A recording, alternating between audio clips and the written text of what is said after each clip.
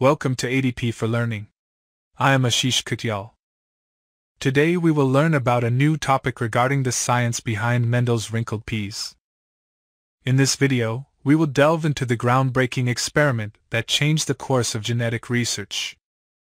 Gregor Mendel, a 19th century Austrian monk, conducted an experiment with peas that revolutionized the understanding of inheritance patterns. So, don't wait any longer. Hit the like button now and share the video with your friends so that they also can join us on this exciting journey of discovery. Have you heard about wrinkled peas? In general, the pea plant can produce smooth or wrinkled seeds. Wrinkled peas taste sweet. Gregor Mendel studied this pea trait to establish the laws of inheritance back in 1863. Now, the question arises: what is the cause of wrinkled peas? The main cause of wrinkled peas is an affected protein SB1, popularly known as starch branching enzyme 1. When functioning normally, the SB1 enzyme builds starch, a large molecule made by all plants as a way to store energy. Starch is a polymer made of many sugars that are linked together. The main job of SB1 is to add branches to the chains of sugar.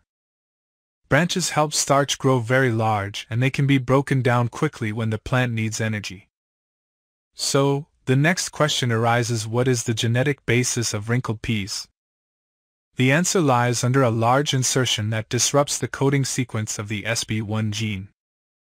The tail end of the SB1 protein is lost, which disables the protein. The peas can't make branch starch, and sugar accumulates. As sugar attracts water, causing the peas to swell and then wrinkle as they mature and dry. So, a question can come to mind: do there are other species that also show such wrinkles? The answer is yes.